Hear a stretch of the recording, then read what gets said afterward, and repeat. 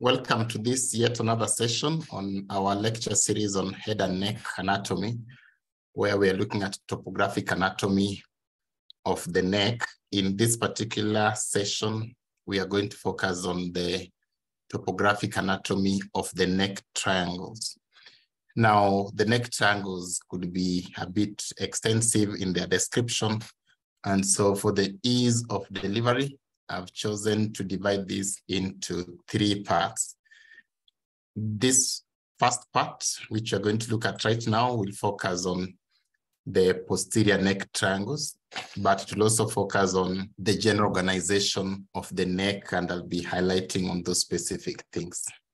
The second part of the lecture will focus on anterior neck triangles, and I'll divide that into two parts. So we have what we call the infrahyoid triangles and the suprahyoid triangles. Let's specifically look at what we have for this particular session. Before we talk about the neck triangles themselves, maybe it's important to understand that the extent of the neck. The neck is considered to extend from above the lower border of the mandible, as well as the base of the cranium there, the base of the skull there. So this is showing us the base of the skull around there, and this is showing us the inferior border of the mandible. So that's the superior extent of the neck. The inferior extent of the neck will include the level of the thoracic inlet, but will also include the clavicle itself on the lateral aspect and some parts of the scapula, going all the way back to the vertebral column. Thoracic inlet is this junction between the neck and the thorax through which structures pass. Usually the thoracic inlet will be bounded by the manubrium of the sternum anteriorly, the T1 vertebra posteriorly, and the first rib laterally. The skeleton of the neck consists of a number of bones and cartilages. The cartilages are largely the ones of the larynx, so we just call them laryngeal cartilages, and we'll talk more about them when you look at the larynx itself in detail. However, the bones of the neck are worth talking about. So we have the hide bone, which we'll be talking about in this particular lecture. Other than the hide bone, we also have the cervical spine. This is the vertebral column at the level of the spine, and we'll be talking more about that one. However, as we discuss anatomy of the neck topographically, it's important also to familiarize with the anatomy of the base of skull, because a number of things connect the base of skull to the neck. And so we'll also talk about base of skull anatomy in this particular lecture. The neck is very important for passage of a number of neurovascular structures. There's some neurovascular structures that leave the cranial cavity to enter into the neck or even pass through the neck to go to the thorax. There's some neurovascular structures that pass from the thorax going into the neck and even passing beyond the neck to go to the cranium. There's some that will connect the neck to the upper limbs as well. So the neck is a useful passage for these neurovascular structures, and some of them are very key to the extent that injury to them may be detrimental to life, actually. Other than the neurovascular structures, we also know that some regions of the respiratory tree are found in the neck. In particular, we're talking about the larynx itself and the trachea. They are part of the neck. So they're in the cervical viscera. We also have the parts of the digestive system, and in particular, the pharynx and the esophagus. They also traverse the neck. Very important components of the digestive system, also part of the cervical viscera. There's some endocrine glands which are also in the neck. In particular, we can talk about the thyroid gland as well as the parathyroid glands which are attached to them. For the sake of description, the topographic anatomy of the neck is divided into triangles, and these triangles are the ones you're going to focus on in this particular lecture. Based on fascial arrangement and organization, there are some potential spaces between the fascial layers. And so we call this one the neck spaces. Again, in this particular lecture, we'll be focusing on the neck spaces, although these neck spaces will be more emphasis will be when we talk about the suprahyoid and the infrahyoid neck triangles. That's when we'll highlight also on the neck spaces in great detail. So what is the lecture outline of this presentation? We will first look at the relevant osteology, focusing on hide bone, cranial base, and cervical spine anatomy. Then we will look at the junction, the joint between the cranium and the cervical spine. This is the craniovertebral junction. We look at the joints which constitute the craniovertebral junction. There are two major joints, atlanto-occipital joint and atlantoaxial articulation. We'll look at those two in great detail. And then we'll focus on the superficial structures which are found in the neck. There's a muscle, there's some nerves, and there's some veins. We'll focus on them. We look at how the deep fascia of the neck is organized into different components, and we'll just mention how they run. We may not talk much about the attachments. And then we'll now focus on how the neck, and especially the anterior and lateral neck, is divided into neck triangles, the anterior and the posterior triangles, and even the subdivisions of these triangles. After we've done that, then we'll now focus on the posterior neck triangles. And there are two posterior neck triangles, the occipital triangle and the supraclavicular triangle. We'll check the boundaries, the contents, and the clinical relevance of these triangles. As we look at the contents, we'll describe the anatomy of some of these major contents. Last but not least, we will talk about a triangle that is much behind in the neck called the suboccipital triangle. It may not be considered part of these general triangles that we've talked about, but also an important area that I'll want to highlight on as we discuss the posterior neck triangles. So let's start with the relevant osteology, and we'll begin with the hyoid bone. You may or may not have seen hyoid bone before. It's a U-shaped bone, very small, usually forming part of the laryngeal skeleton. Laryngeal skeleton has bones, cartilages, and some connective tissue membranes and ligaments. So hyoid bone is one of those things that constitute the laryngeal skeleton. So you find it somewhere there in the neck.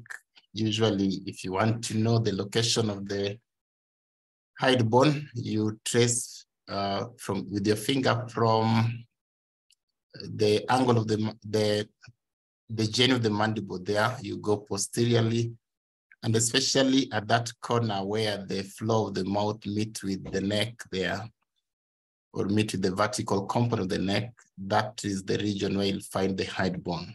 This is how the bone looks like. Generally, this bone is not attached to another bone. It doesn't quite directly articulate with other osseous structures. It is suspended from the tip of the cellular processes by the stylohyoid ligament and the stylohyoid muscle. So these are paired structures, remember, so right and left part. Embryologically, the hyoid bone arises from two pharyngeal arches, the upper part of the hyoid bone, which constitute perhaps that region there, and these small projections, which we call the lesser horn. Those ones arise from the second pharyngeal arc. Then this lower part of the body and these longer projections, which we call the greater horns, arise from the third pharyngeal arc. So we've already said there for the parts of the hyoid bone. The hyoid bone has a body and two pairs of horns. The lesser horns, which are above and short, and the greater horns, which are inferior and more posterior and more projecting. So these are the horns of the hyoid bone. The lesser horn and upper part of the body from the second pharyngeal arc, the lower part of the body and the greater horn from the third pharyngeal arc. The primary role of hyoid bone is largely for muscle attachment. So there are a number of muscles that are attached to the hyoid. And we can use this even to talk about suprahyoid muscles and infrahyoid muscles based on which muscles attach on the upper part or on the upper part and which muscle on the lower part of the hyoid. Other than for muscle attachment, and these muscles generally are adjusting the position of the larynx generally. Some of them are called extrinsic muscles of the larynx because of what they do, but we'll talk more about that when you look at the anterior triangles. Other than for muscle attachment, consider that the bone, it definitely offers some protection and structural support to the larynx as well as the pharynx. From a medical legal point of view, this bone is a very delicate one. Commonly, if somebody has been strangulated, perhaps to death, the hyoid bone is one of those bones that will be easily fractured because of that trauma. And so this bone is usually examined, especially in want to determine a cause of death that is mysterious. You may want to check if the hyoid bone is intact or fractured, and that can give you a clue as to the kind of trauma that the deceased went through. That is hyoid bone. Let's talk about now the anatomy of the cranial base. I hope you do remember that the cranium is the bone of the skull. We use the term cranium when we don't include the mandible into the picture. So base of skull or base of the cranium extend from anteriorly this dentition of the maxilla. So, and especially the incisor teeth there. So the maxillary incisor teeth to posteriorly the posterior nuchal lines, which are present on the occipital bone.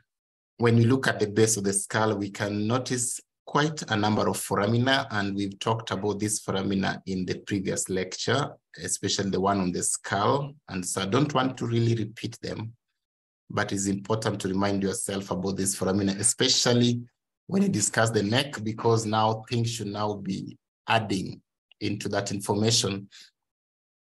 Structures we are going to talk about in the neck, a number of them will be passing through this foramina.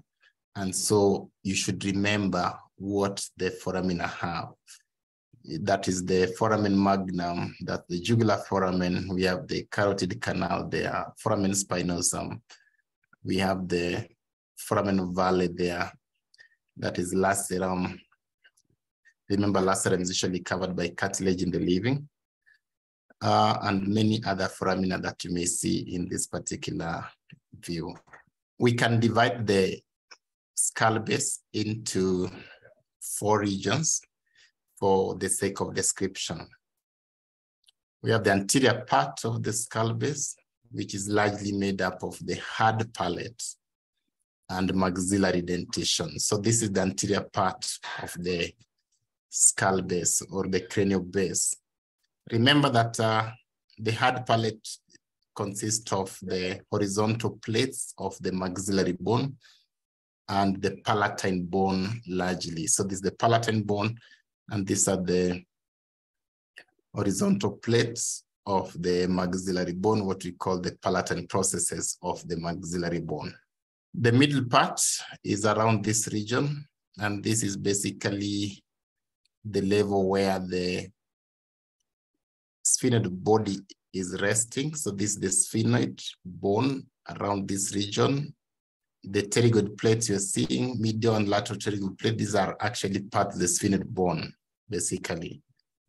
Other than the sphenoid base, we also have the basilar part of the occipital bone, which is this one. And so the basilar part of the occipital bone articulate with the sphenoid body there. Remember that there's actually an important joint there between the basilar part of occipital and the sphenoid bone. And the two usually unite to form what we call the clivus. The apices of the petrous bone are also found in the middle of the cranial base. This is the petrous bone, right and left one, we see them there. So these are the apices. We can see that their apices are also in the middle of the cranial base. We do have the lateral part of the cranial base, and the lateral part of the cranial base is largely this region, consisting of the zygomatic arches. Remember, zygomatic arch is formed by the temporal process of the zygomatic bone and the zygomatic process of the temporal bone. So this forms the zygomatic arch.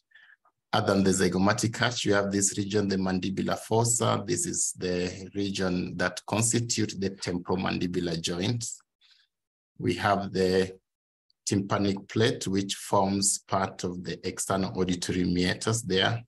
You have the styloid process there, which are sharp projections of the temporal bone inferiorly, and you have the masted bone here.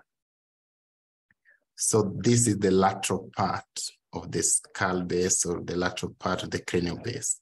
Lastly, we have the posterior part of the cranial base. The posterior part of the cranial base is largely formed by the occipital bone itself, and especially the larger part of the squamous occipital bone.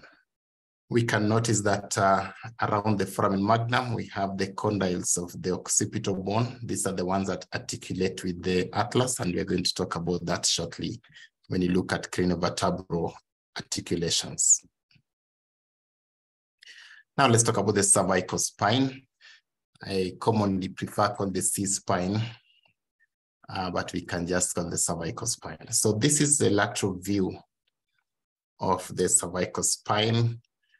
The cervical spine displays a secondary curvature. As you can see, this is the anterior part and this is the posterior part. Remember that secondary curvature is the lordotic curvature. So we call this the cervical lordosis, which is normal. Remember, lordotic curvature of the C-spine develops as an adaptation for supporting the neck, an adaptation for supporting the head on the neck. And so this is largely developing within the first few months after birth.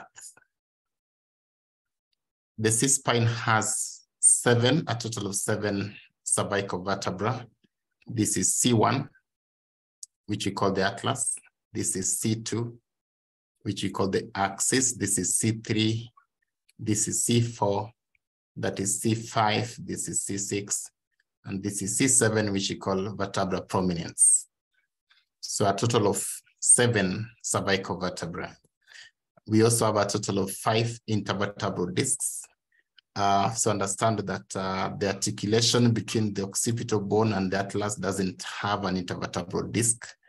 Also, the articulation between the C1 and C2 do not have the intervertebral disc. The others, therefore, have the disc, and that's what makes them 5. There are a number of ligaments that also connect the C-spine, and this is not just unique to C-spine. These ligaments are generally intervertebral ligaments, but there are specific ones which I'll talk about.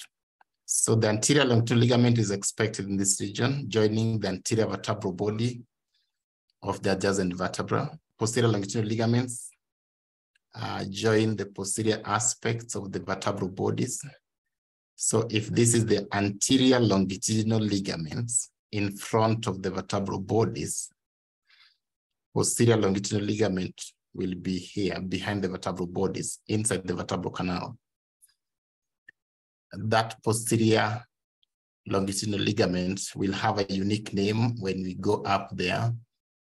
We'll call it membrana tentoria, but we'll talk about that shortly. The laminae of the vertebra are joined also by interlaminar ligaments. The spinous processes are joined by interspinous ligaments.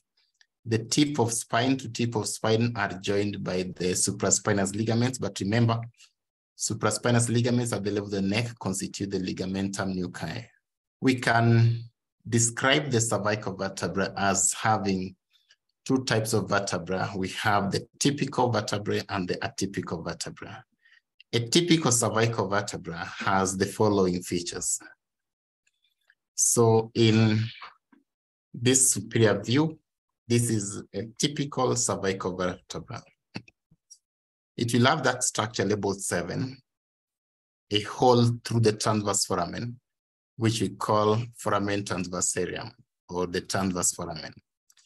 This transverse foramen is for passage of the vertebral artery, the artery that supplies the brain. One of the arteries that supply the brain. It passes through this foramina as it goes to the brain.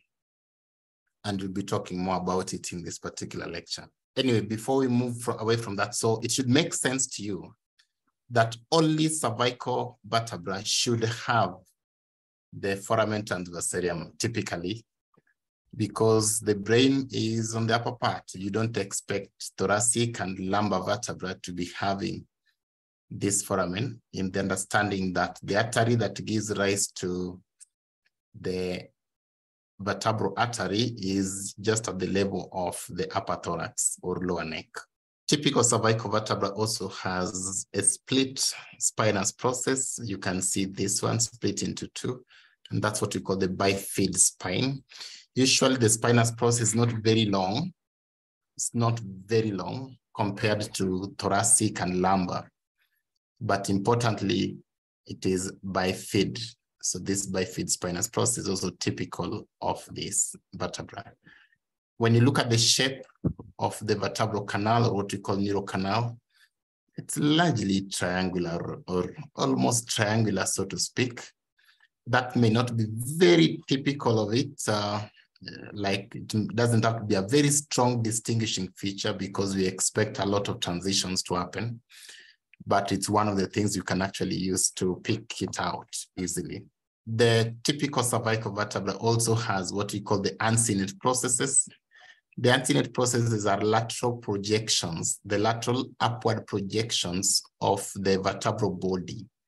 So in this region, we'll expect it here and there. And on this view, this one labeled 1 is the uncinate process. These uncinate processes are lateral upward projections of the vertebral body. And because of these lateral upward projections, they tend to then form an articulation with the lateral aspect of the vertebral body of the vertebra above. And those articulations they make are the ones we call anchovertebral joints, or neurocentral joints, or the joints of Luschka. Very unique to cervical vertebra. We don't have them in the other vertebra. Maybe in this view, you'll see that better. So if this is a vertebra, that's another vertebra. These are the uncinate processes. So this is the uncinate process of this vertebra. And so this articulation here between the uncinate process of the vertebra below and the inferior lateral aspect of the vertebra above, making an articulation there. It's been believed that these articulations are largely synovial, but perhaps they're also largely because of degenerative changes. Now, let's remind ourselves about the parts of a typical vertebra. So this is the spinous process. This is the lamina. That's the pedicle. This is the transverse process. This is the superior articulating facet. A similar one on the lower part will be called the inferior articulating facet. And perhaps in this view, we see the inferior articulating facet there and the superior articulating facet there. This is the vertebral body, and we've already talked about the uncinate processes. If you talk about the ligaments, so you'll expect the anterior longitudinal ligament to run here, the posterior longitudinal ligament to run here, the interlaminar ligament to join the lamina and lamina. Usually, they're more inside than outside, so the interlaminar ligaments will be here. The interspinous ligaments will be here, and supraspinous ligaments, which in this region, therefore, will form part of the nuchal ligament, will be at the tip of spine to tip of spine. We have already looked at that. So this is C1, C2, C3, C4, C5, C6, and C7. How about the atypical cervical vertebrae? The atypical cervical vertebrae are the C1 vertebra, C2 vertebra, and the C7 vertebra. That means that the typical cervical vertebra will be C3 up to C6. Maybe this image will help us to consolidate that information. The first image we're seeing there is of a typical cervical vertebra, and this largely encompasses C3 up to C6. Then the second one there is the C1 vertebra, which is atypical. This is atlas. Now I want to look at atlas and ask ourselves, what is making atlas be atypical? What is unique about the atlas compared to the first image there? We can highlight some things. First, the atlas doesn't seem to have a body. Instead, it has an anterior arc and a posterior arc. So there's no body, but has an anterior arc and a posterior arc. Second unique thing about the atlas is the size of the neurocanal, quite big compared to the other one. And of course, here we can talk about it being triangular as well. And it has a very wide neurocanal. This neurocanal will definitely accommodate the spinal cord and something else. It will accommodate the dens or the odontal process of the axis, which is C2. Look at the spinous process of atlas. You almost don't even have the spinous process. We just call it a tubercle. So this posterior tubercle is usually quite short, as you can see, and not necessarily bifid as well. In terms of this region, so these are the ones we call the lateral masses. The lateral masses of the atlas will have the articulating facets. So this is the superior articulating facet, and there'll be a similar one on the lower part, which receives the axis. This upper part receives the condyle of the occipital. C2 vertebra is also unique in its view, as you can see, and the most unique thing about C2 vertebra, which is the axis, is the presence of this upward projection, which we call the odontal process or the dens. This odontal process is the one that functions as the body of an atlas, basically, but it is part of the axis. It also has lateral masses. The lateral masses are the ones that receive the articulating facets, the inferior articulating facets of the atlas. Last but not least, we have the C7 vertebra. And what's unique about the C7 vertebra is this projection of the spinous process posteriorly, a bit unique compared to the others. The spinous process is a bit long. We call this in the vertebra prominence. So that's why this vertebra is called the vertebra prominence. Well, the other unique thing about C7 vertebra that usually it may lack the transverse process. Sorry, the foramen in the transverse process. The one labeled 3, that may lack that one. Most of them do not have the foramen transversarium because in about 90% of cases, the vertebral artery enters from C6 upwards. It will not enter through C7.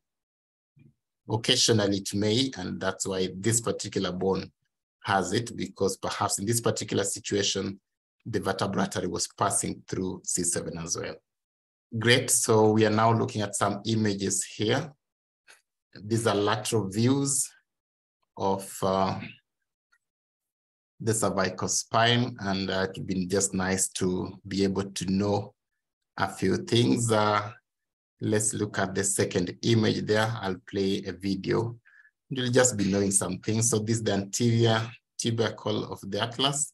That's the posterior arc of the atlas itself. Remember that atlas doesn't have a body, but has those arches. Then this is the posterior tubercle of the atlas. Remember that the spine is not bifid. This is the axis with the body as well as the odontal process. The pars intertriangularis is the region between the upper and the lower articulating facets of a vertebra. That's a lamina, and there's nothing unique about that. This is the region of the lamina of the vertebra now. And this is just an example of how the facet joint looks like. So This is the one between C3 and C4, but all those are facet joined. There's a vertebral body representing how they look like. This is how spinous process looks like. This is the region corresponding with the regions of articulations. And that hyperdense thing is basically the transverse process of the vertebra. And so you can pick them easily from all the others. We can now look at the last image there. What is important for you to understand in the last image is that the vertebra should be aligned, and there's some lines that we can draw smoothly. Anterior to the vertebra, we have the anterior vertebral line should be smooth. Behind the vertebral bodies, the posterior vertebral line should also be smooth. And the one between the junction between the lamina and the spine, the spinal lamina line should also be smooth. And also the one joining the tips of spine should also be smooth. Importantly also, we have the soft tissue between the cervical spine and, or rather the soft tissues in front of the cervical spine before the airway. This dark region represents the airway. So the soft tissue just on the upper part should be very thin. The normal one should be less than 7 millimeters in an adult, especially at the level of C2 there. And on the lower part, there are more soft tissues, because remember here, we also expect now that the esophagus is somewhere there. At this particular region, we expect that the soft tissue thickness should not be greater than 22 millimeters at the level of C7. These are important measurements to take when you evaluate some pathologies around the cervical spine. Okay, we are focusing on still the third image there. So that's the body of C7. We've already talked about that. All right, we've already talked about the 4 lines as well. You can see how smooth they should be. And so if you see any disruption between these lines, then you know that perhaps there's some dislocation, especially in the context of trauma. This is an anteroposterior view of the cervical spine. And important to note is the orientation of the transverse processes of the cervical vertebra compared to the orientation, the transverse processes of the thoracic vertebra. So the one you're seeing here is the transverse process of the C7 vertebra, which is this one. And we can generally say that it's facing laterally and inferiorly. And then the next one, the transverse process of T1 vertebra, is facing laterally but superiorly. So the transverse processes of the thoracic vertebra face slightly upwards, and the transverse processes of the cervical vertebra face slightly downwards. That's how we then determine that this is C7 and that this is T1 vertebra. This is the spinous processes of the vertebra. So this is the spinous process of T1, of T2, and this is of C7, C6, C5, going upwards like that. We can trace up here and we can see the odontid process there, shown in this particular image. That's the odontid process. So this is the axis, basically. We can also trace a number of things. For example, you can see the uncinate processes there, that one. So that the uncinate process of the one of the vertebral, as you can see it projecting there. Perhaps we can see more of the information in this particular image. Let me just make that play so that you can have a feel of a number of structures. All right, we can see the facet joint between adjacent vertebrae there. We can also see that the articular pillar margin should be at least uniform in a particular plane. That's body, lamina, nothing much about that. We've already talked about the uncinate processes. And so we can also see the joint, the ankle-vertebral joints. We've already talked about how to pick what is a T and what is a C in this particular region based on the orientation of the transverse processes. That's what's being shown there. So this is important, especially in one to also determine whether a particular rib is a cervical rib or a thoracic rib. You use that concept. We already talked about the C2 vertebra with its odontal process going up there. Okay, so this is the anteroposterior view of the cervical spine. That marks the end of our discussion on the relevant osteology. But to make the story complete, it is important to then talk about the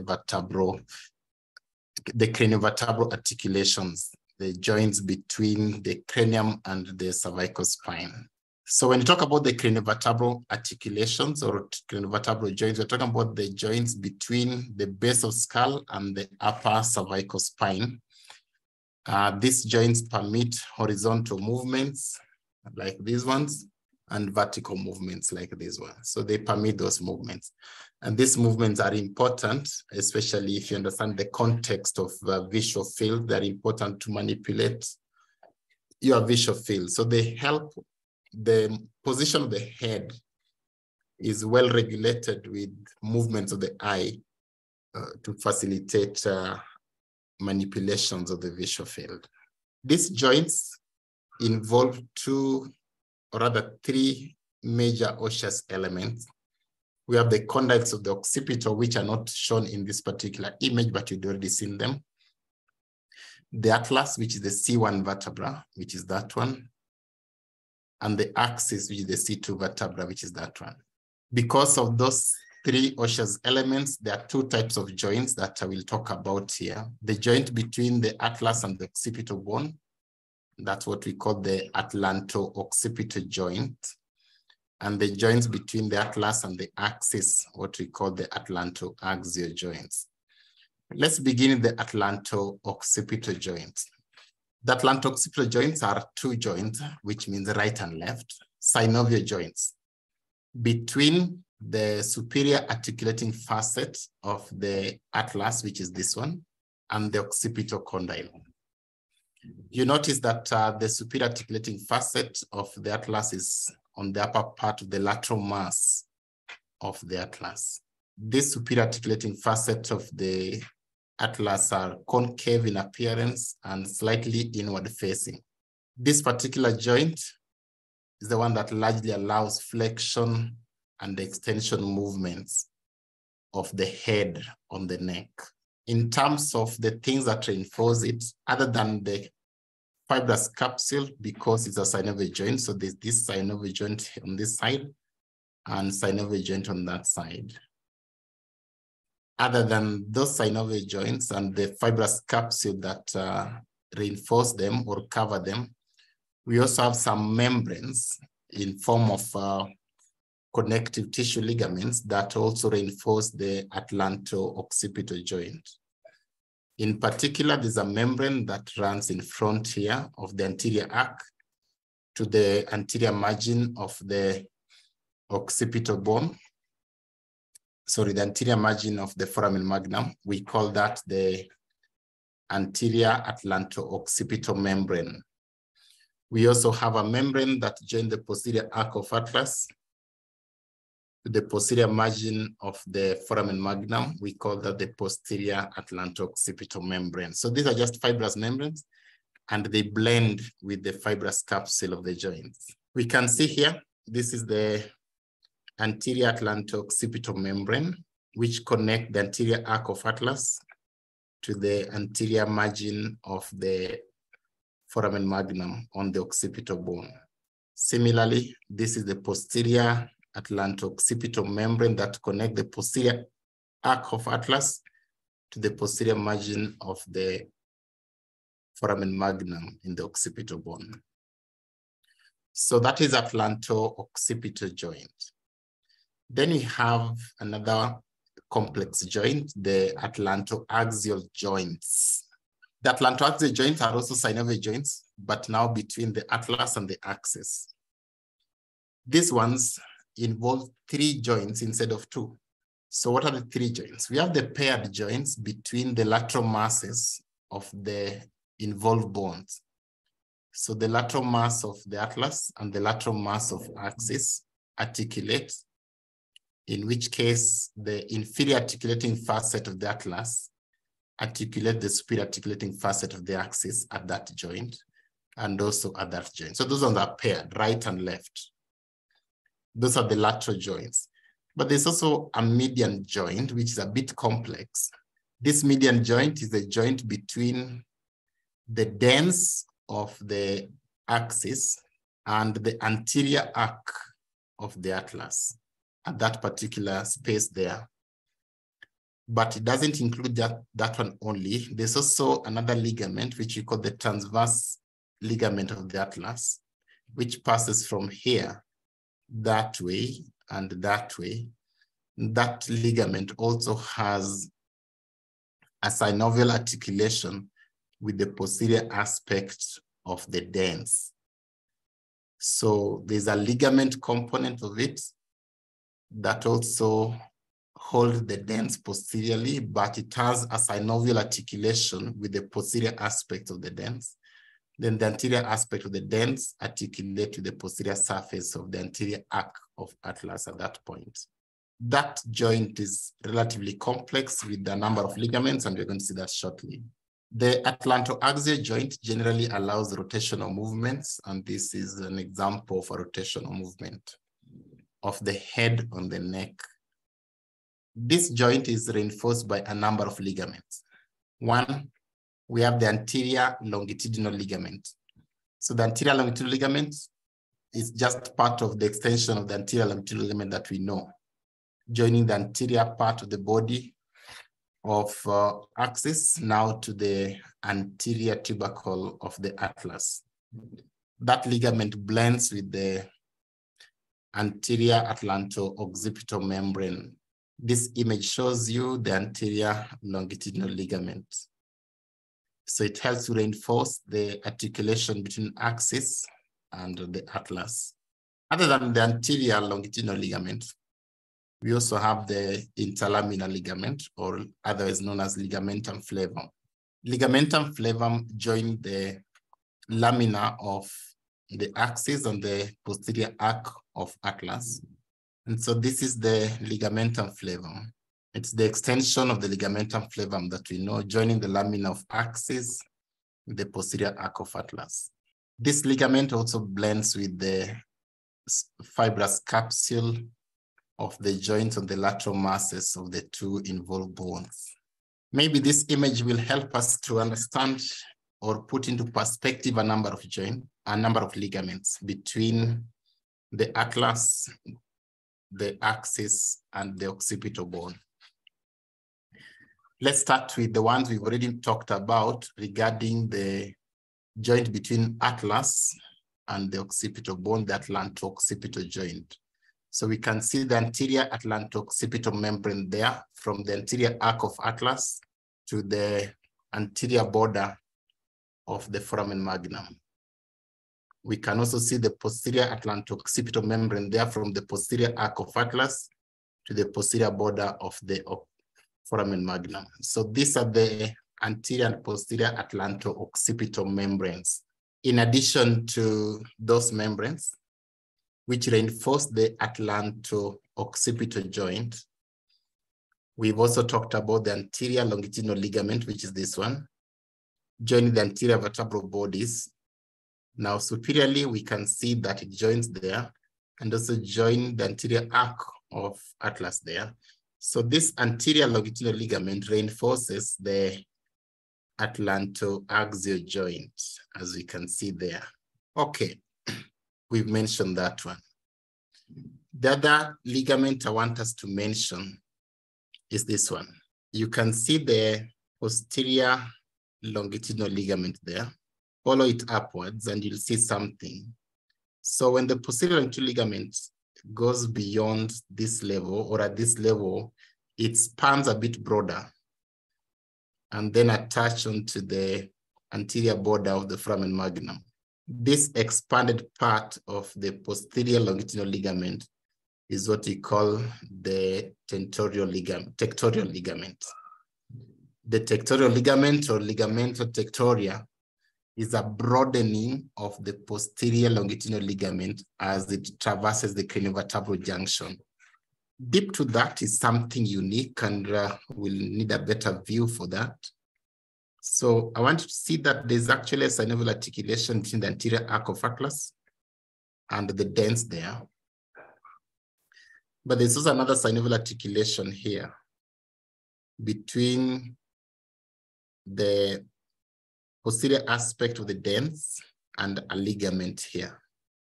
So this ligament here is what we call the cruciate ligament. Don't confuse this cruciate ligament with this one, the apical ligament of the dens. The apical ligament of the dens attaches the tip of the dens, which is C2, to the occipital bone. This is a ligament that reinforces C2 to the occipital bone, but of course, in so doing, it also reinforces the craniovertebral articulation. There are also other ligaments, which we call the ala ligaments, which connect the lateral surfaces of the dens to the occipital bone again. We'll see them in another view. But I want us to talk about this cruciate ligament. So there's what we call the transverse ligament of the atlas, or the transverse atlantal ligament. The transverse atlantal ligament is a ligament that crosses on the posterior aspect of the dens, and so holding the dens in place. It attaches from the atlas and then goes behind the dens and then attached to atlas again. This image shows you the transverse atlantal ligament. It's a thick band.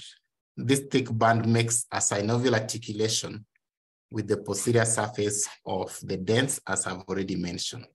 Around its center, there are some fibers that connect this transverse ligament on the upper part and on the lower part. We call this one the longitudinal component. So there's a longitudinal component on the superior aspect and a longitudinal component on the inferior aspect. If we add that information to the transverse atlantal ligament, then we see that this ligament is in the form of a cross, and that is why it's called the cruciform ligament. So the cruciform ligament has transverse portion, which is the thick and the main portion, and vertical portions which are weak. That is the cruciform ligament of this particular junction. Other than that, we also have ligaments that connect the axis to the occipital bone, and we've mentioned some. In particular, I've talked about membrana tectoria, which is the broadening of the posterior longitudinal ligament as it passes through here, and that's the most posterior ligament. We also have the apical ligament and the ala ligaments of the dens. Now, this is the apical ligament of the dens. It attaches the tip of the dens to the occipital bone. Then the ala ligaments of the dens attach the lateral aspect of the base of the dens, again to the occipital bone. Don't confuse the ala ligaments with the cruciform ligaments. Cruciform ligaments are on the posterior aspects of the dens, and they don't quite attach with the dens. They just articulate, so the dens slide on them. But these ones we are talking about now attached, they hold the dens to the occipital bone. Of course, in so doing, they'll reinforce the craniovertebral articulation. This one shows you the membrana tectoria, the broadening of the posterior longitudinal ligaments. Usually it's described to have two components, the superficial and the deep component. The deep component is an accessory component, which you're seeing there. Nothing much about it. So in this particular image, we can see the ala ligaments. I hope you understand that this is not the apical ligament, but part of the cruciate ligament. The apical ligament should be much anterior to this one, and it attaches the tip of the dens to the occipital bone. The other ligament we can add onto this list is the nuchal ligament, ligamentum nuchae, which is basically the supraspinous ligaments at the level of the neck. Now, this image is trying to bring all the ligaments into perspective, and perhaps the one I'm emphasizing more on is the transverse component of the cruciform ligament, as you can see there, from the atlas going behind the dens to the atlas with the synovial articulation between them. So that the dens has an anterior synovial articulation with the anterior arc of atlas and the posterior synovial articulation with the transverse ligament of the atlas. Remember, this is the one that has a superior and an inferior longitudinal portion, which makes it then become cruciform ligament, as we can see here. You can talk about them as being the superior band and the inferior band, or the ascending band and the inferior band of the cruciate ligament or cruciform ligament. Then the tip of the dens has the apical ligament of the dens attached to it. You can see that one there. That's the apical ligament of the dens attaching upward. The alar ligaments will attach on the lateral basis of the dens to the occipital bone. This one shows you the nuchal ligament. That's where we expect it to be. So those are craniovertebral junction joints. We can now talk about the superficial structures in the neck, and we'll focus on three components: the muscle, nerves, and veins. Let's start with the muscle. The muscle in the superficial structures of the neck is basically what we call platysma muscle. It's a broad sheet of muscle with varying prominence. Some people will have a very prominent platysma that you can actually see easily beneath the skin, and some people have a very thin one. You may not see it much. Important to note is that platysma is a muscle of the second pharyngeal arc, and so it is innervated by the facial nerve, and the cervical branch of the facial nerve specifically is the one that supplies it. When masseter contracts, what will it do? Before we look at that, remember, maybe I'm just emphasizing that the muscle is subcutaneous. So it is not beyond the deep fascia, but it's above the deep fascia of the neck. Because it's attached to the mandible to some extent, it may contribute to somewhat depressing the mandible. It may not be a very strong depression, but it does. Also, because it attaches to the angle of the mouth and the lower lip, when it contracts, it will pull the lower lip down and the angle of the mouth down. And perhaps that's what we sometimes do as part of facial expression when we are surprised, or maybe you've seen a horror thing. Perhaps that's how we respond sometimes. And this image shows you the appearance of the mouth and neck when we contract platysma. When the muscle contracts, you may see some oblique lines on the lateral skin of the neck there, showing you contraction of platysma. And sometimes you may also diminish the concavity between the lower border of the mandible and the neck there because of this contraction. Other than that, we are also going to talk about superficial veins of the neck. Important to note that these veins are largely tributaries of other veins. They drain the superficial structures, but the amount of blood they drain is much less compared to the amount of blood that the deep veins drain. We'll talk mainly of two major veins in the superficial neck, the external jugular vein and the anterior jugular vein. External jugular vein, to start with, is formed by the union of the posterior division of retromandibular vein. Remember, retromandibular vein is a vein that runs somewhere there, divides into two anterior and posterior retromandibular divisions. The posterior division of retromandibular vein, which is the one I'm pointing, joins with the posterior auricular vein, which is that one, to form the external jugular vein. I hope you do remember that the anterior division of retromandibular joins with facial to form common facial vein. So as the external jugular vein descends, it crosses the sternocleidomastoid muscle and goes much lower down to terminate into the subclavian vein. A number of times it may be the only tributary to the subclavian vein, but sometimes you may also have other veins terminating into the subclavian vein. Just before it terminates, it will have to pierce now the deep fascia and make some sharp turn before it terminates into the vein, as you can see in this particular image. As the vein descends down, it receives some other superficial veins. The posterior external jugular vein is a small vein on the posterior aspect of the neck, so draining the superficial structures in the posterior neck. Transverse cervical vein is also a very tiny vein that usually runs with the transverse cervical artery. It terminates into external jugular vein in a cross-sectional manner. Suprascapular vein, it's also the vein that usually runs with the suprascapular artery, and this one also terminates into the external jugular vein. Those ones will tend to terminate just before the external jugular vein terminates into the subclavian, and that is what we are seeing somewhere there, that some veins terminate into the external jugular vein just before the external jugular vein terminates into the subclavian vein. Anterior jugular vein is this one, and we'll talk more about it shortly. Now, because of its location, the vein is superficial and is closely related to platysma muscle and also adherent to the soft tissues, the subcutaneous tissue in the neck.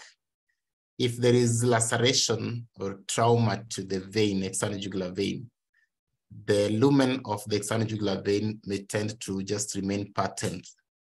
Because of that, it may easily suck in air, therefore causing air embolism. We fear development of air embolism following trauma to the external jugular vein. It's a prominent vein in the neck, actually. Occasionally, it's used for intravenous cannulation, especially when you are not able to see the other veins easily. You can easily do a cannula on the external jugular vein. The only disadvantage is that because the neck moves a lot, so this cannula will tend to be blocked easily. You can't really keep it there for long without it being blocked unless it's really wide. The anterior jugular veins are paired veins as well on the anterior aspect of the neck. They form just around the hide bone from a confluence of the submental veins. So the veins descend on either side of the midline in front of sternocleidomastoid muscle. And we can see them descending here. So this is the anterior jugular vein, that's the anterior jugular vein. As they go much inferiorly, the right and the left anterior jugular vein usually communicate through that U pattern, and that U pattern is what we call the jugular arc. This is usually just above the sternal notch. Anterior jugular veins communicate extensively with the external jugular vein, in which case sometimes they terminate into the external jugular vein, but they may also terminate into the subclavian veins directly. So those are the superficial veins I wanted to talk about in this particular session. We'll now talk about the sensory nerves in the neck. Remember, they're also cutaneous structures. The sensory nerves of the neck are derived from both the dorsal rami as well as the ventral rami of cervical spinal nerves. So concept here is that the cervical spinal nerves are the ones which contribute to the sensory innervation of the skin of the neck. However, these nerves could be from ventral rami or from dorsal rami. I hope you do remember the structure of a spinal nerve, and so when you talk about ventral ramus and dorsal ramus, you understand what that means. Let's talk about the branches from the ventral rami. The branch from the ventral rami of cervical nerves generally form the cervical plexus. So the nerve roots that contribute to the innervation of the skin from the ventral rami are C2 to C4. C1 does not quite give you, C1 ventral rami does not quite give you a cutaneous component that goes to the neck. Much of that may supply the meninges. Now, which skin do they supply? They supply the skin of the lower mandible, of the anterior neck, and the lateral neck largely. The skin of the posterior neck will be largely by the dorsal rami. So the ventral rami will supply these ones. We'll be talking more about the cervical plexus, and I'll be saying that the cervical plexus consists of a plexus of the ventral rami or cervical nerves. And from these plexuses, we have some deep branches and superficial branches. The superficial branches are the ones we're talking about here. They contribute to the innervation of the skin. And so they'll eventually pierce the deep fascia to come out. There are some important superficial nerves which have been named. We have the lesser occipital nerve, as we can see that one, running on the posterior aspect of the sternocleidomastoid muscle superiorly. It arises from C2 and C3. The greater auricular nerve crosses the sternocleidomastoid in the upper part and goes towards the ear, supplying the ear from the lower end. It arises also from C2 and C3. We have the transverse cervical nerve, which is also called the anterior cutaneous nerve of the neck, which crosses sternocleidomastoid and supplies the skin of the anterior neck. You can call it transverse cervical nerve or the anterior cutaneous nerve of the neck, also from C2 and C3. Then we have the supraclavicular nerves. Supraclavicular nerves go to supply the skin on the lower part of the neck, as well as just below the clavicle. Supraclavicular nerves are from C3 and C4. They are in different groups. You can have the medial group, the intermediate group, and the lateral group of supraclavicular nerves. As you can see, the nerves appear to come from a common position there. We'll be talking more about that when you look at cervical plexus in great detail. The branches from the dorsal rami of the cervical spinal nerves supply the skin of the back of the neck and also of the scalp. These nerves generalize from C2 to C6. The C6 contribution is relatively inconsistent. So most of the time to be C2 to C5 dorsal rami. The named dorsal rami is C2 nerve, which we call the greater occipital nerve. So this greater occipital nerve usually pierces the trapezius muscle and also piercing the deep fascia to supply the skin of the scalp, the posterior scalp largely. That's the C2 nerve. The other ones, C3, C4, up to C6 will pierce trapezius and tend to be a bit segmental apart from C3 that may also just take that upward direction, also contributing to supplying the scalp. The C3 nerve is sometimes called the third occipital nerve, or you may call it the least occipital nerve. Call it third or least occipital nerve. C4, C5, and C6, they just call the dorsal rami of those particular segments. Right, so that is the sensory innervation of the skin of the neck, and that helps us to understand the superficial structures. Now I want to talk about the deep structure, but before that, we can talk about this deep fascia of the neck. Conventionally, the deep fascia of the neck is described to have 4 components. We have the investing layer of the fascia of the neck, which is the one shown in blue. It goes around the whole neck, as you can see. And it's the one just immediately beneath the superficial fascia. Some regions tend to be thicker and some regions very thin and perhaps not even well defined. Important to note is that the investing fascia encloses some muscles, and 2 are shown here. It encloses sternocleidomastoid muscle. It also encloses trapezius muscle to some extent. That is the investing fascia. It's the outer large fascia. Then we have another one, which we call the pretracheal fascia. So the pretracheal fascia is this one here in front of the trachea, the fascia in front of the trachea. So the fascia in front of the trachea, pretracheal fascia, is the one that encloses and runs anterior to the trachea as well as to the thyroid gland. You'll call that pretracheal fascia. It is the one that tends to surround the thyroid gland. It will also surround the esophagus. It will also surround the trachea. Well, some part of it also enclose the what we call the strap muscles or the infrahyoid muscles, as we can see in that particular middle image. So the one in red is the one we are calling the pretracheal fascia. The third fascia is what we call the prevertebral fascia. The prevertebral fascia is the one that is in front of the vertebra, as the name suggests, in front of the vertebral column, as well as the vertebral musculature, and the one now in red. Well, I'm not so sure whether that's red or another color now that there's this other one here, but I hope you understand what I call red in this third image. So that is the prevertebral fascia. We can call it paravertebral fascia when you are now behind here, because generally it's no longer pre. Important to note is that that one encloses several musculature of the vertebral column. Then there's this green one. The green one is what we call the carotid sheath. This carotid sheath is more of formed by the three fascia. There's a point where the three fascia actually join around the common carotid vasculature, internal jugular vein vasculature. And so we have a fascia sheath around them, which we call the carotid sheath. We'll talk more about the carotid sheath when we discuss the anterior neck triangle. Anyway, so these are the different fascial systems of the neck.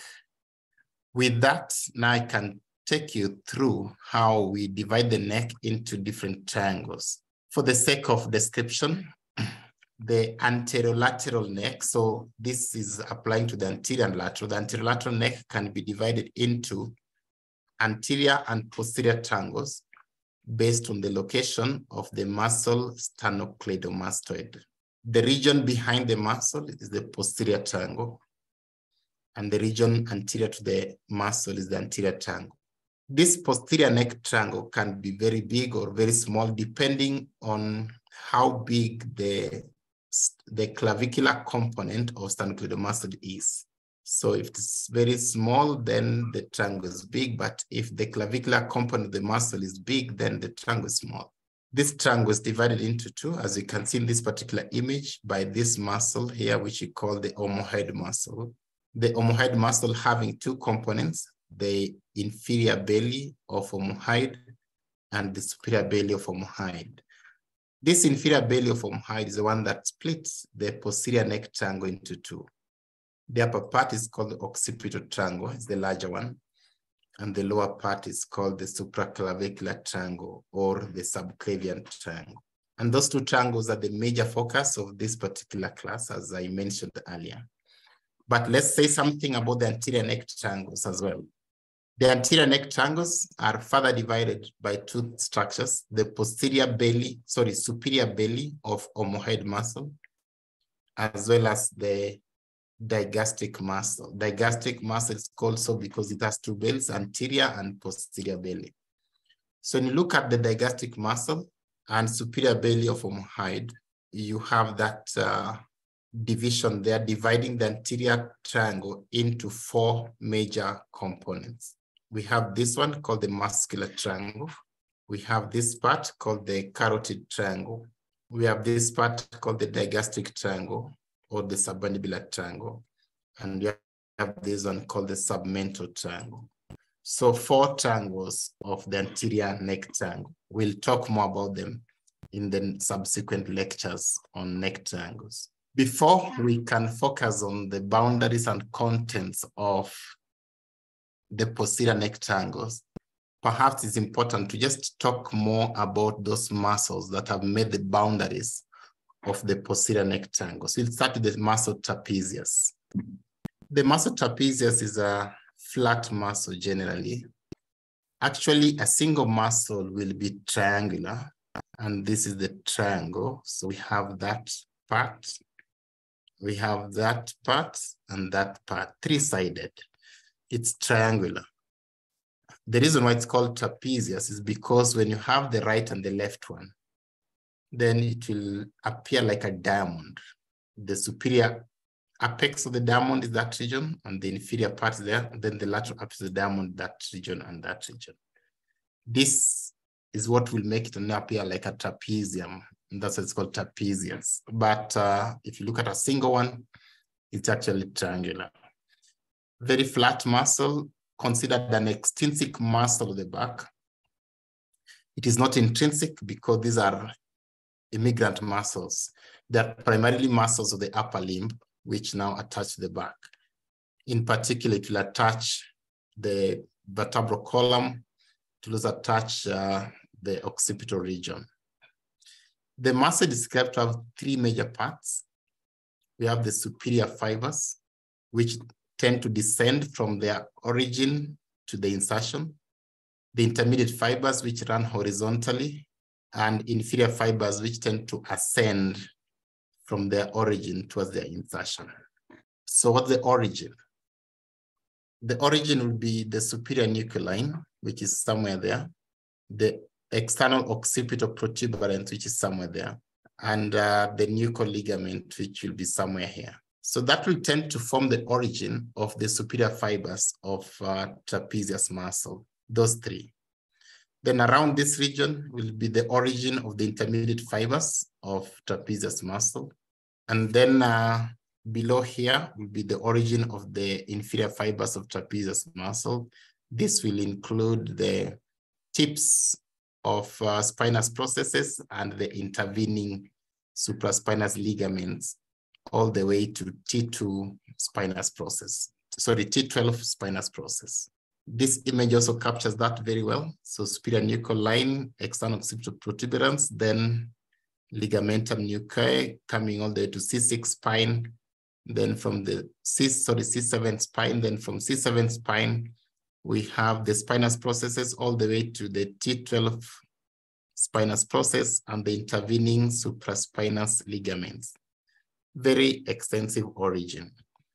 The insertion will be also on the lateral third, sometimes up to half of the clavicle, and this will be largely the superior fibers. So the superior fibers insert onto the lateral third of the clavicle. Then the intermediate fibers insert onto the acromion process of the scapula, and the inferior fibers insert onto the spine of the scapula, especially from below and the medial aspect of the spinous process of that. That attachment is important for us to understand its action, but we're coming to that. In terms of its innervation, the motor innervation of trapezius is from the spinal accessory nerve. The ventral rami of cervical spinal nerve C3 and C4 also supply the trapezius muscle, but this innervation is predominantly sensory. It is predominantly proprioceptive, as opposed to the innervation by the spinal accessory, which is largely motor. Well, there could be some queries about that concept, but conventionally believe that spinal accessory contributes motor innervation, and this cervical ventral rami contribute proprioceptive innervation. There have been cases where following in denervation through spinal accessory, that trapezius muscle is still functioning, and so bringing up to the concept that some cervical ventral rami could actually be contributing motor innervation as opposed to just being purely sensory. This shows you the spinal accessory nerve. Remember, the spinal accessory nerve is an important nerve in the neck region. It has two components, but we'll talk more about it when you look at posterior neck triangle in great detail. Actions of trapezius generally is to stabilize the scapula by causing some movements. Superior fibers of trapezius tend to elevate the scapula. The intermediate fibers of trapezius retract the scapula, and the inferior fibers of trapezius depress the scapula. It depends on which movement you're doing of the upper limb that will require either elevation, retraction, or depression of the scapula. But that stabilizes the scapula in a way.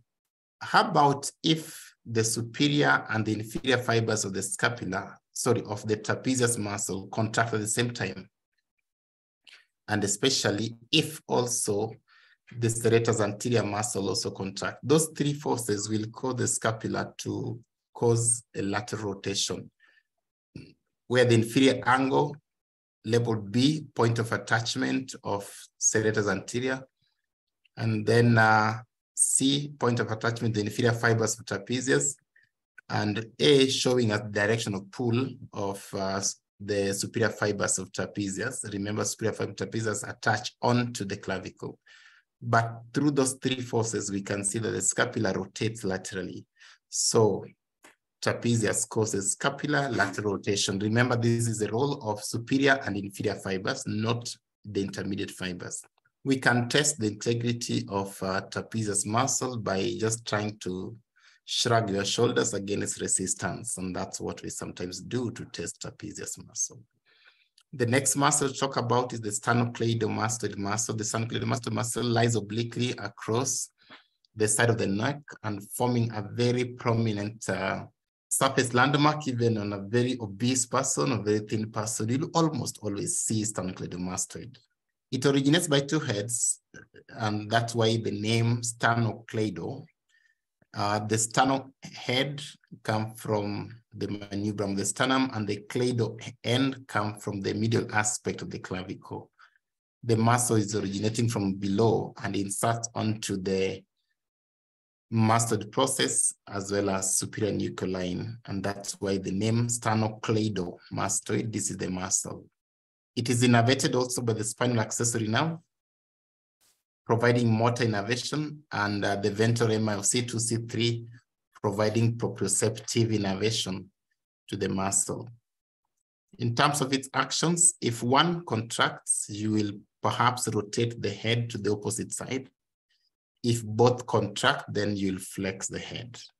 There's some important relations of the sternocleidomastoid muscle that it is good to take note of, and especially if you are in the laboratory, it will be important that you focus on these relations, so that those relations which are superficial and that those relations which are deep. And perhaps when you are taking your practical in the lab, just take keen interest on knowing the relations of sternocleidomastoid muscle, especially superficial and deep one. On this particular superficial aspect, we can see we have some cutaneous nerves, transverse cutaneous nerve, the neck, the external jugular vein. We expect the greater auricular nerve. So there are a number of superficial structures that we expect to be crossing sternocleidomastoid.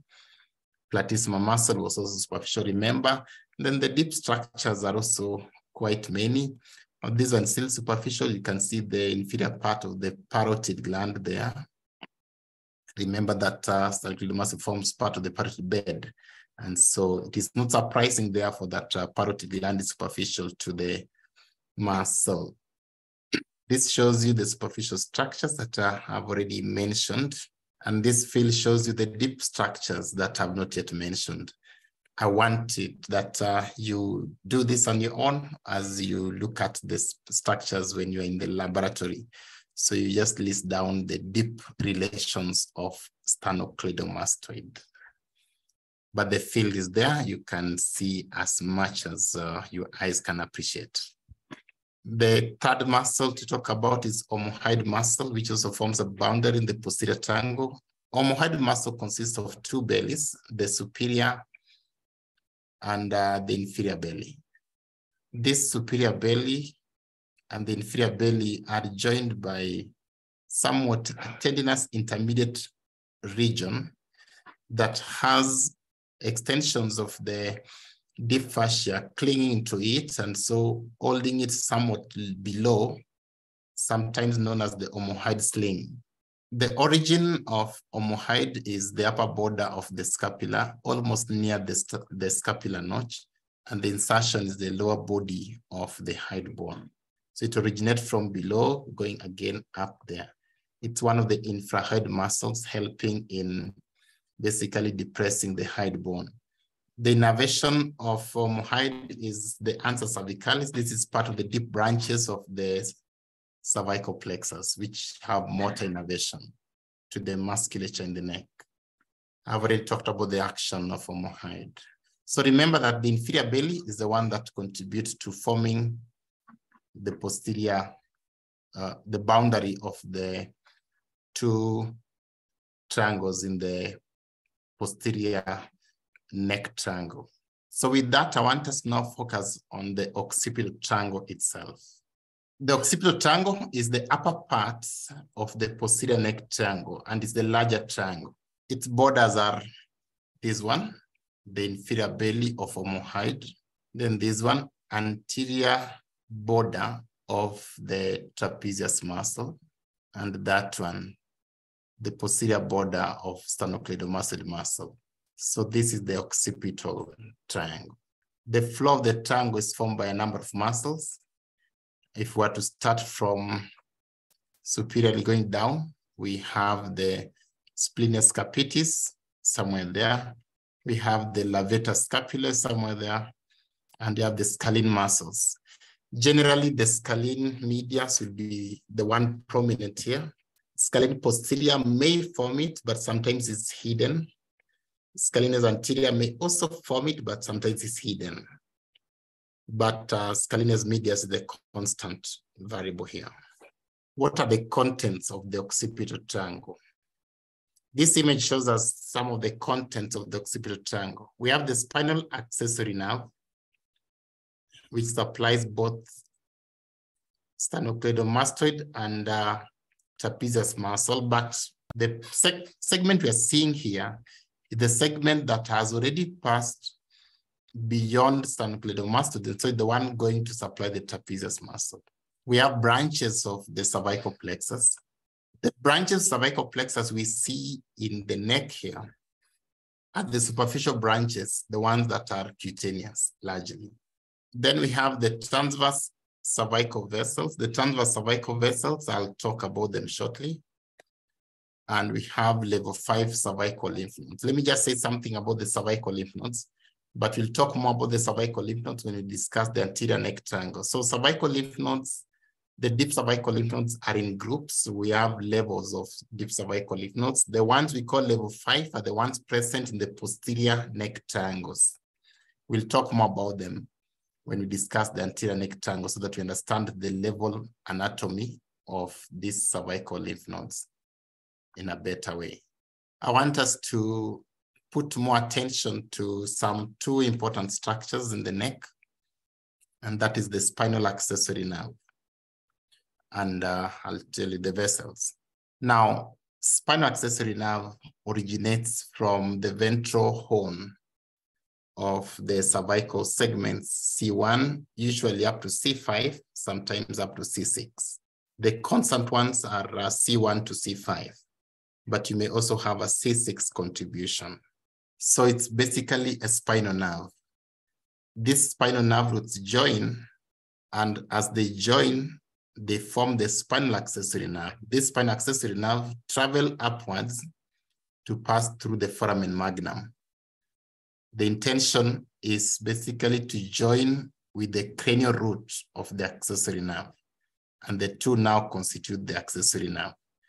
This union is almost at the level of the jugular foramen, when the accessory nerve is now about to come out. But now, as the accessory nerve comes out through the jugular foramen, something interesting happens, that the fibers from the cranial root leave the accessory nerve and join vagus nerve. And perhaps that's why accessory nerve is called so. It accesses the territory of vagus. Anyway, the fibers from the spinal root are seen to be left alone. And so when the nerve exits through jugular foramen, the spinal accessory root fibers are on their own. This image shows you that as well. So we see the spinal roots and we see the cranial roots there. They join to form the accessory nerve. Then after or within the jugular foramen, the cranial fibers join vagus. And so the spinal fiber come out on its own. So this spinal accessory nerve usually enters the deep substance, while it will pass through between a number of things. They are deep, but eventually enters the deep substance of the sternocleidomastoid muscle, especially in its upper part, in which case it will innervate it, but some fibers also go beyond that one. The fibers that go beyond are the ones now being seen in the posterior neck triangle. And that's why we are saying that spinal accessories are content of the posterior neck triangle. These fibers which cross the posterior triangle of the neck, and especially the occipital triangle, will lie on the levator scapulae muscle to reach the trapezius muscle. This image shows you the spinal accessory, that one, as it crosses from the posterior border of sternocleidomastoid to the anterior border of the trapezius muscle. The landmark of its course is like this. So when you look at sternocleidomastoid, it exits from the posterior border of sternocleidomastoid at the junction between the upper 1/3 and the lower 2/3 of sternocleidomastoid.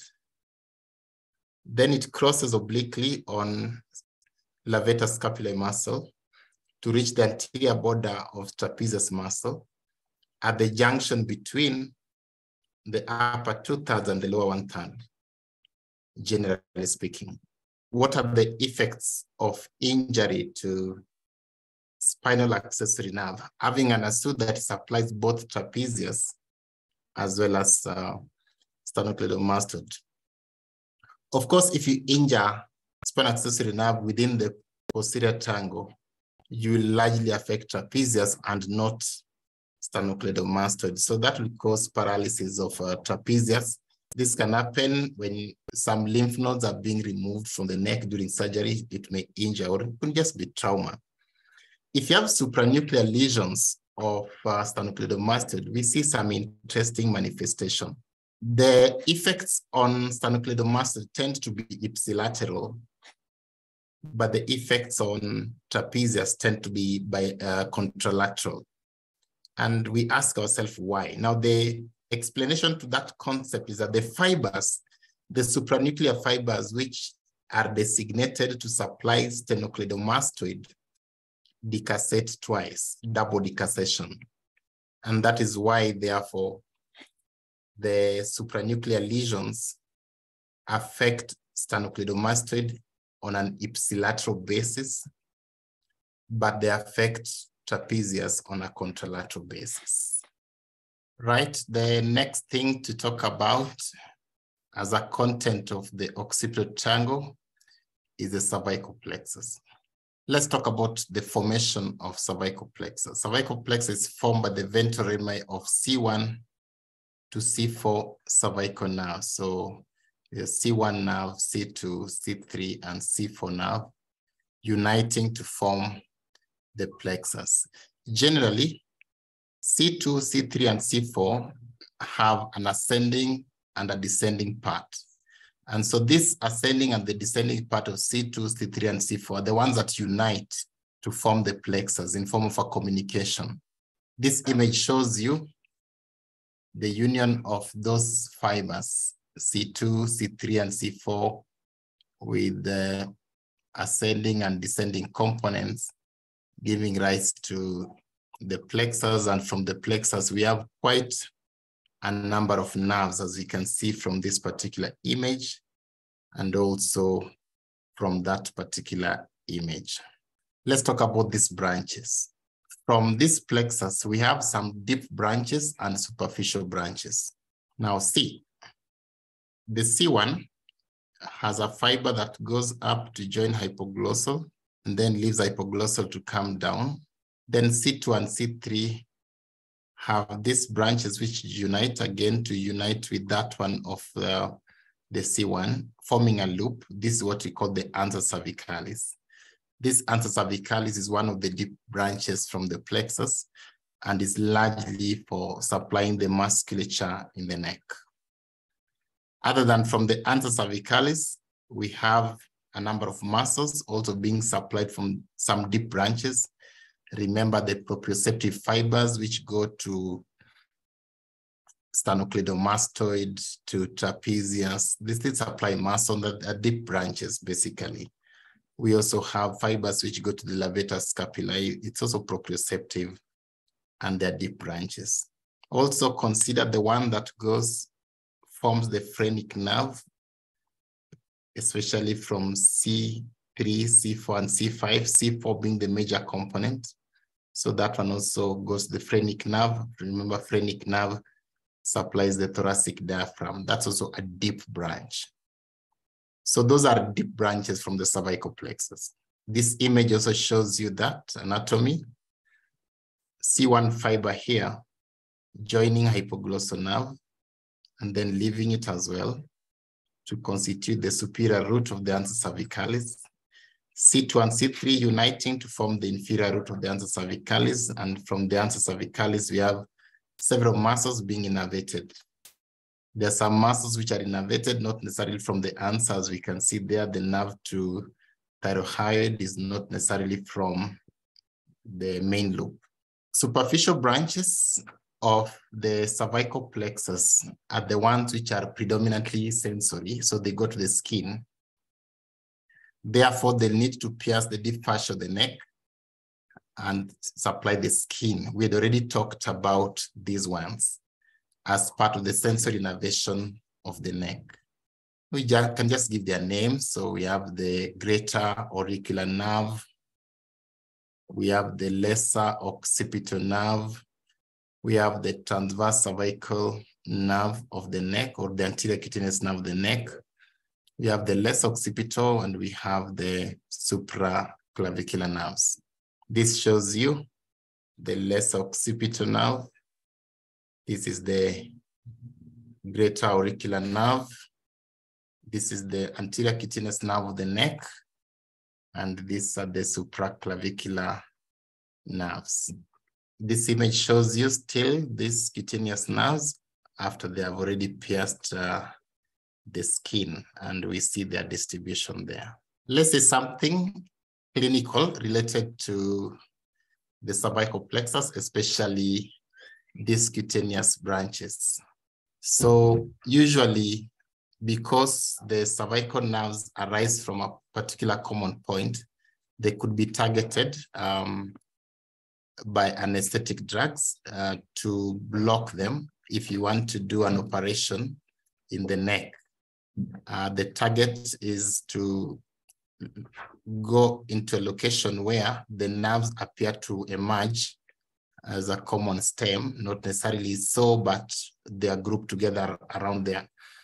So usually the landmark of that would be perhaps midpoint between the lower part of the mastoid process and the tubercle of C6.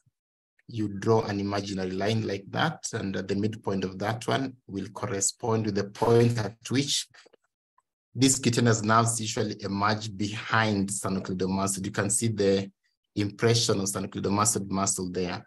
So this is the point, commonly termed the nerve point, and we can see that is the region. Basically, the nerves appear to arise there as a common in a group. Right. Other than the spinal accessory nerve and the cervical plexus, we had mentioned that we also have some blood vessels within the occipital triangle, and the blood vessel we talked about is the transverse cervical artery, or the transverse cervical vessels. This is a transverse cervical artery, which is a branch of the thyrocervical trunk, which is a branch of subclavian artery. I'll prefer to talk about the artery when we discuss subclavian artery in the next triangle we are going to talk about just in a short while. Okay, now we can talk about that very triangle, the supraclavicular triangle, also known as the subclavian triangle. The supraclavicular triangle is the lower and smaller division of the posterior neck triangle. The location of the triangle is usually marked by a depression, which we call the subclavian, the supraclavicular fossa. This particular triangle is also known as the subclavian triangle. So this is the supraclavicular fossa. In this particular patient, this other side had something causing a swelling on it, and so you don't see it nicely, but on this other side is the supraclavicular fossa, marking the location of the supraclavicular triangle, also known as subclavian triangle. So what are the borders of this triangle? We can talk about sternocleidomastoid, posterior margin. We can also talk about the middle part of the clavicle. in the understanding that the anterior 1/3 is the origin of sternocleidomastoid, and the lateral aspect there will be also attachment of the clavicle. And so this middle third here is the boundary of the triangle. We also have the inferior belly of omohyoid muscle there and posterior margin of sternocleidomastoid. So that is the boundary of the triangle.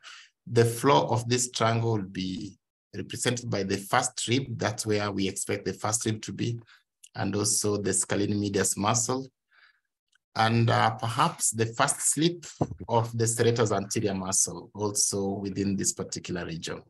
What are the contents of the subclavian triangle? We have the third part of the subclavian artery. We may also have the subclavian vein there, but more consistent is the third part of the subclavian artery.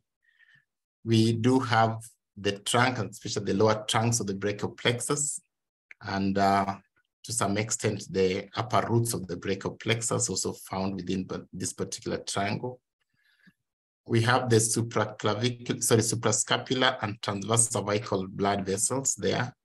We have the termination of the external jugular vein. We can see that external jugular vein coming down and terminating into the subclavian vein. We'd already talked about external jugular vein. We have nerve to subclavius, which is a branch of the brachial plexus. And we also have level 4 cervical lymph nodes. So I'll talk more on the subclavian vessels and perhaps the brachial plexus. Let's start with the subclavian artery. We have two subclavian arteries, the right and the left one. The right subclavian artery is a branch of the brachiocephalic trunk. So this is the right subclavian artery. It's a branch of the brachiocephalic trunk, which is this one labeled A. And brachiocephalic trunk is the first branch of the aortic arch. On the other hand, the left subclavian artery is usually a direct branch of the aortic arch and considered the third branch of the aortic arch. So this is the left and that's the right subclavian artery. The understanding is that they have different origin, but the rest of the story will discuss them as the same. This is the brachiocephalic trunk, and that is the right subclavian artery. This is the right common carotid artery. This is the left common carotid artery, and this is the left subclavian artery from the aortic arch. Each of the subclavian arteries is described to have 3 parts with respect to their relationship with the scalenus anterior muscle. So this is the scalenus anterior muscle, which divides the artery into 3 parts, the first, second, and third part.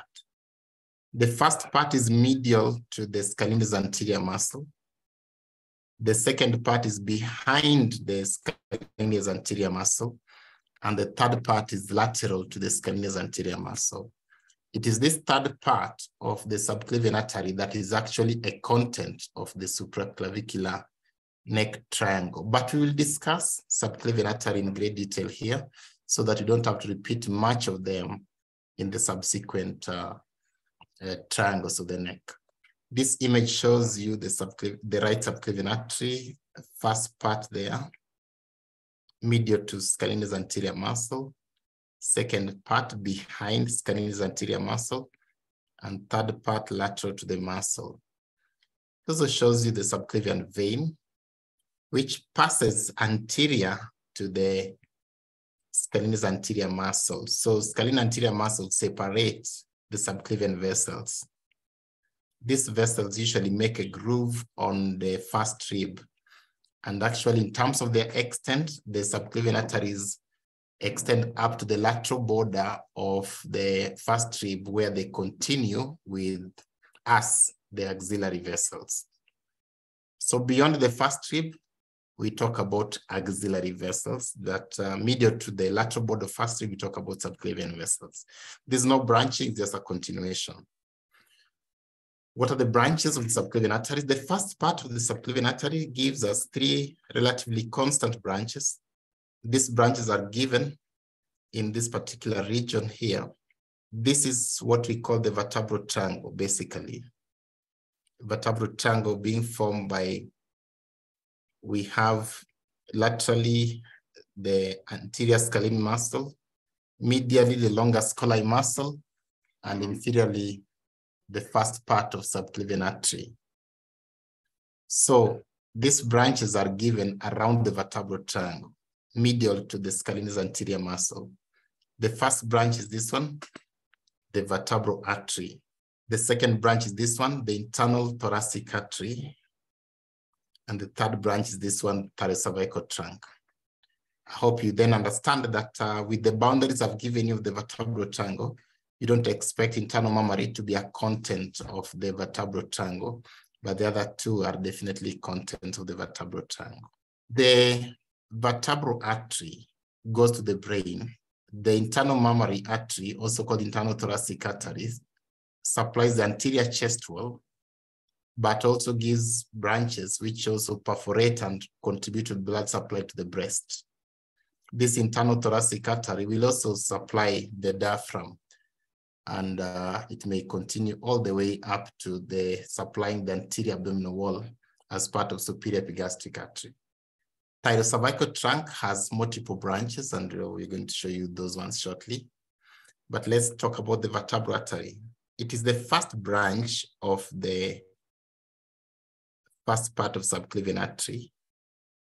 The vertebral artery most of the time will enter through the transverse foramen of C6 most of the time, and then pass through the transverse foramina of the cervical vertebrae, then leave the transverse foramen of C1 and enters what we call the suboccipital triangle, then through foramen magnum into the brain. We can divide the vertebral arteries having 4 segments. We have the cervical segment, which is leaving the subclavian artery to enter into the foramen transversarium. Then the vertebral segment, which is now passing through the foramen transversarium. Then the suboccipital segment, this is the third part. And then the intercranial segment, which is the 4th part. That intercranial segment is the one that will join with the counterparts to form the basilar artery. So the right and the left vertebral arteries join to form the basilar artery at the base of the brain to supply the brain. The other branches of the first part, thoracocervical trunk, to be more specific, gives us the suprascapular artery, the transverse cervical artery, and the inferior thyroid artery. This inferior thyroid artery may have a number of branches as well, including the ascending cervical arteries you can see there. So this transverse cervical artery is the one that passed through even the occipital triangle that was also a content of the occipital triangle. They supply a number of things in the neck. Second part of the subclavian artery is found within the interscalene triangle, or known as the interscalene gap. The interscalene triangle is the gap between the anterior scalene and the middle scalene muscle. This interval, it's a muscular interval, contains the roots of the brachial plexus and the subclavian artery. So the branch of the subclavian artery within this interscalene trunk is usually the costocervical trunk. The costocervical trunk of the subclavian artery gives rise to the deep cervical artery, which supplies the deep structure in the neck, and supreme intercostal artery, which supplies the upper part of the intercostal spaces, especially posteriorly. The third part of the subclavian artery is now the one that is found within the supraclavicular triangle, and that's why we are talking about subclavian artery. It is the one found within the subclavian triangle itself, lateral to the scalenus anterior muscle. This gives rise to the dorsoscapular artery, although it is a variant artery. Sometimes it may not come from there, but yes, dorsoscapular artery is a variant branch of the third part of the subclavian artery. It supplies the structures in the dorsoscapula, as the name suggests. This image shows you the first part of subclavian artery, second part behind that muscle, and the third part there. It shows you the branch from the first part, So this is the vertebral artery, first branch. This is the internal thoracic, second branch. And this is the thyrocervical trunk, which gives rise to the suprascapular artery, that one. The transverse cervical, that one. And the inferior thyroid, this one. This inferior thyroid also giving the ascending cervical, that one. The third part is showing us here, giving rise to the dorsoscapular artery, which is that one. So this is the right one, remember, this is the right common carotid, so this is the brachiocephalic trunk.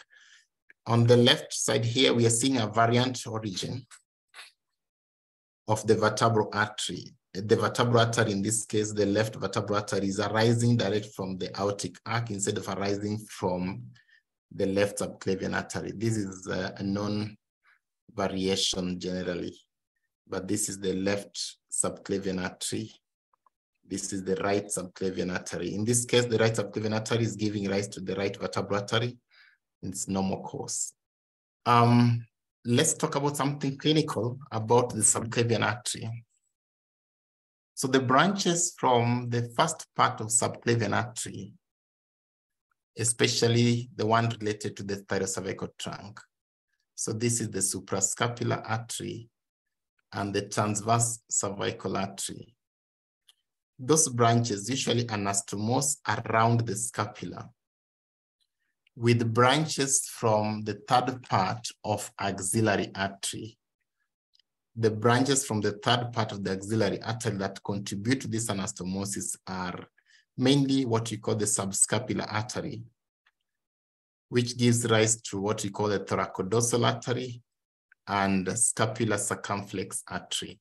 So, in case there is some obstruction between after the subclavian artery has given rise to the thyrocervical trunk and before the axillary artery giving rise to the subscapular artery, if there's some obstruction along this segment, then it means that we can have an alternative route of blood flow to the upper limb. And that alternative route of blood flow to the upper limb will have to open up the scapular anastomosis, especially if this obstruction is slow progressive.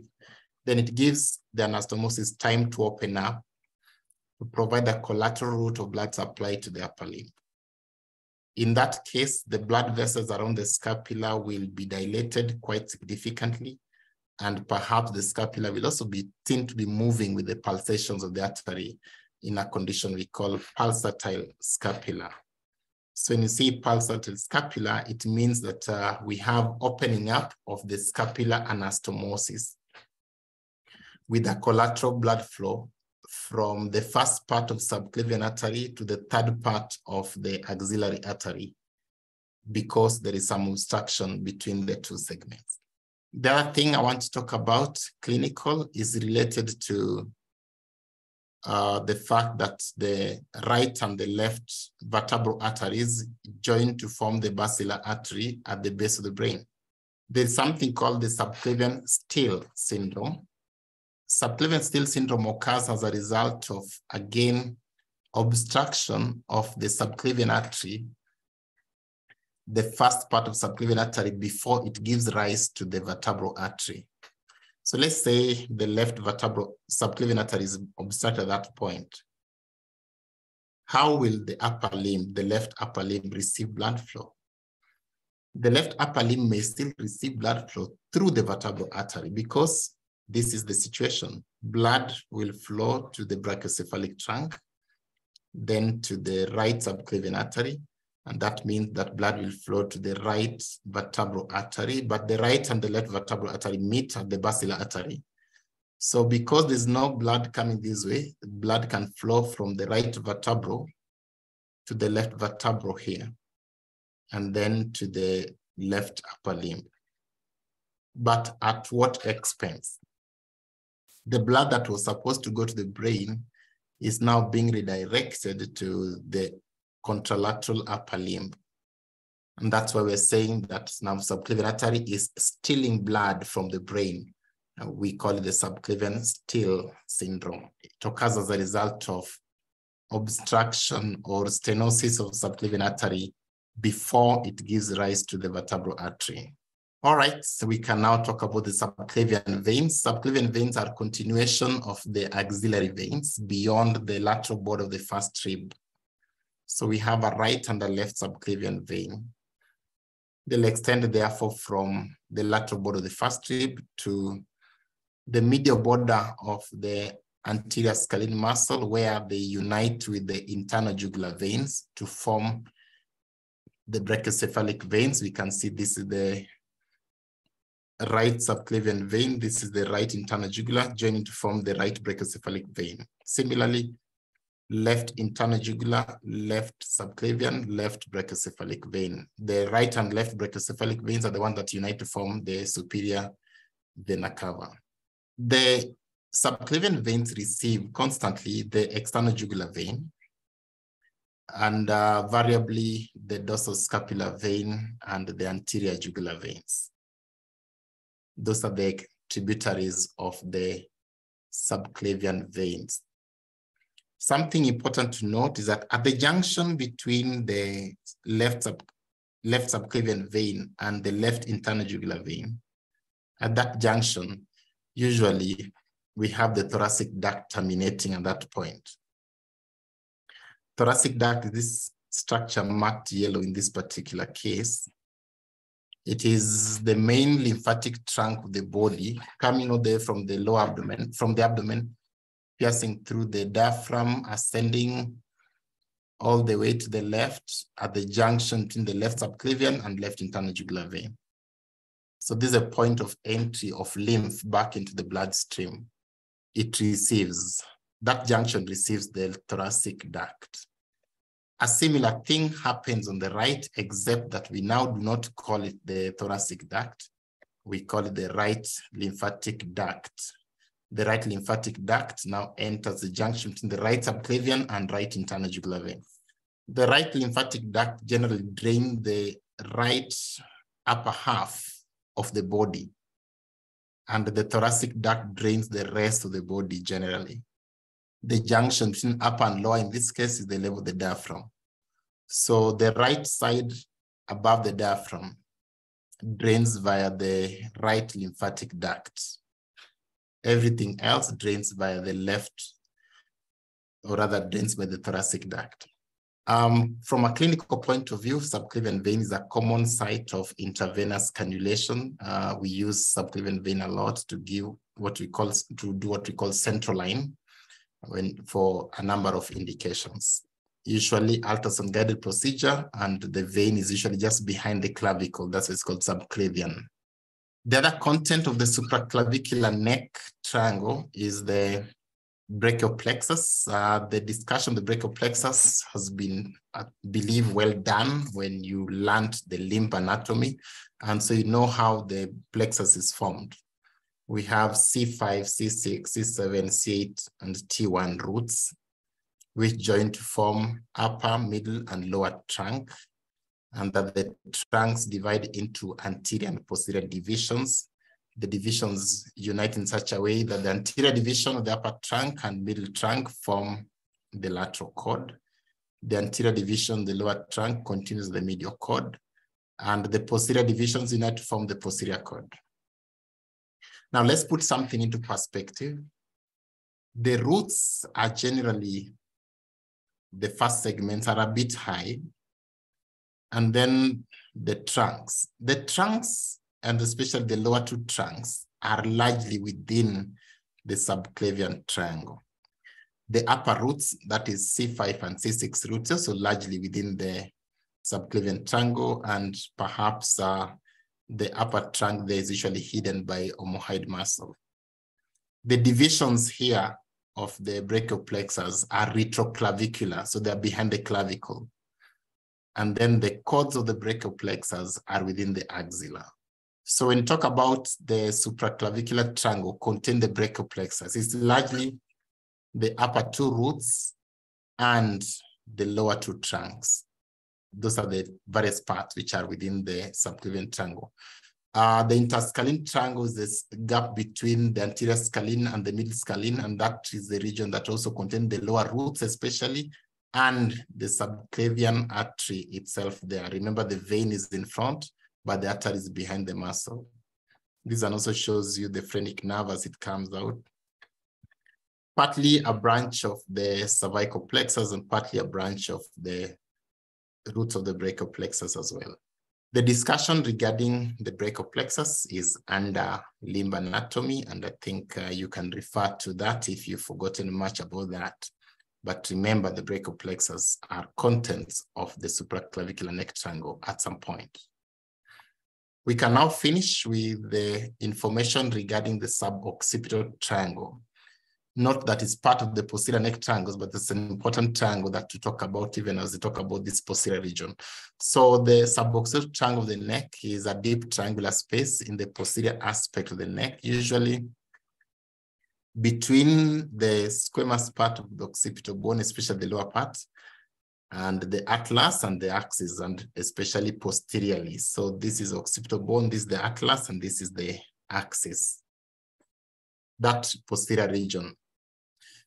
The walls of this triangle are three because they're triangle. So superolaterally, we have this one, obliquus capitis superior. Superomedially, we have this one, rectus capitis posterior major.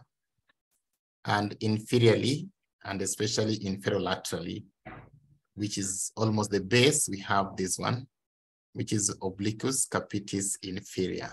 So this is the triangle. This, just in terms of landmarks, so this is the transverse process of C1, the atlas. This is the spinous process of the posterior tubercle of C1, the atlas. And this is the spinous process of C2, the axis. The floor of the triangle is by the posterior atlanto-occipital membrane. Remember the membrane that reinforces the atlanto-occipital joint, as well as the posterior arc of the atlas. So these are the ones which are posterior and therefore on the floor of the triangle. The roof of the triangle is covered by semispinalis capitis muscle, which is this one cut. So you have to first remove trapezius muscle. Deep to trapezius, remove semispinalis capitis muscle. After that, then you find this triangle. So it's a quite deep triangle. This image shows you trapezius still intact, and semispinalis then also must be removed after that for you to be able to see the triangle. What are the contents of the triangle? We have the suboccipital nerve. The suboccipital nerve is the C1 dorsolateral nerve. Then we have the third part of the vertebral artery. Remember, I told you that the third part is the part in the suboccipital triangle. And we also have the suboccipital venous plexus. The suboccipital venous plexus here communicate with the deep veins around here, and also communicating the sigmoid sinus as well. So what's the clinical importance of the suboccipital triangle, even as we finish?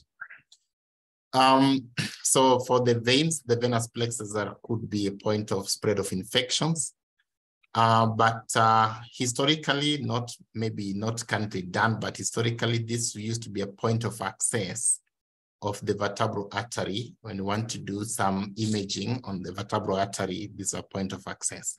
No longer done because there are better ways of now doing that. Great, so that's the story about the triangles of the neck, and especially focusing on the posterior triangle of the neck, the two triangles, occipital triangle and supraclavicular triangle, but we've also talked about the suboccipital triangle. In this lecture, again, we just gave the general discussion about the neck and especially the neck triangles. So our next session on neck triangles will be on the infrahyoid anterior neck triangles. That will be focusing mainly on the carotid triangle and muscular triangle of the neck. Thank you very much.